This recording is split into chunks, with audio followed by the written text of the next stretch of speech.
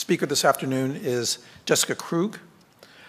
She is an associate professor of history and Africana studies at George Washington University.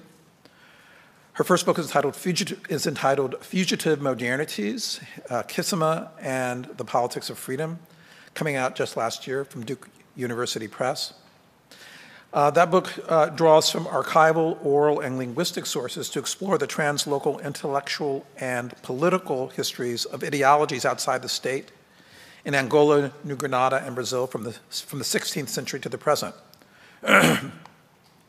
Her current book project is entitled Fathers of No Nation and interrogates the historical relation between black gender fugitivity, memory, and political legitimacy in Sao Tome, Jamaica, Haiti, and Brazil, and the Dominican Republic, again, from the 1500s to the present.